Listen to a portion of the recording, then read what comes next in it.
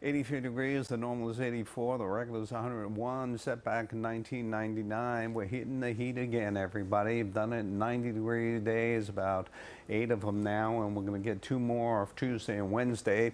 We're looking at the map, 79 degrees, 81 Newburgh, that's Morristown, Princeton, that's Belmar. You see the flow of air coming up from the south, and you felt it today. It was a little bit more humid, but the deal tomorrow is much more humid, and also Wednesday as well, and the thermal profile shows on all the computer modeling we're going into the 90s. Now, on Tuesday, tomorrow, later on in the afternoon, there could be a couple of scattered showers about, so says the rapid precision model, and a little bit more on Wednesday as well. This is the GFS model. See a couple of scattered showers tomorrow, late afternoon, especially tomorrow night, and then we're going to take a look at one more model, and that's the European model, and we're showing again what's happening here with scattered showers about on Tuesday, late, and Wednesday. The amount from this system is probably going to be about a quarter to a half inch, but that being said, Thursday night into Friday, the remnants of Elsa, well, we're going to have to watch to see exactly what that does,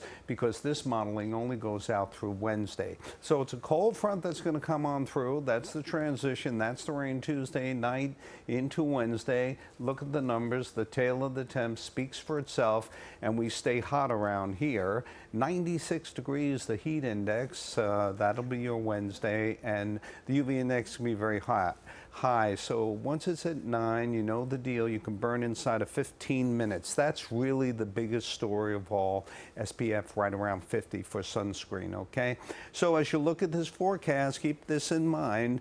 The models are indicating not much rain Tuesday into Wednesday, but on Thursday, temperatures are going to be in the mid-80s.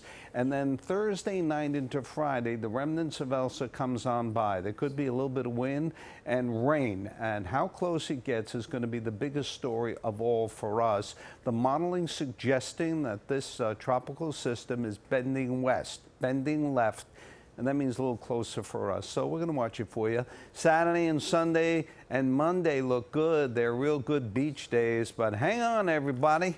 We're going into the 90s Tuesday and Wednesday.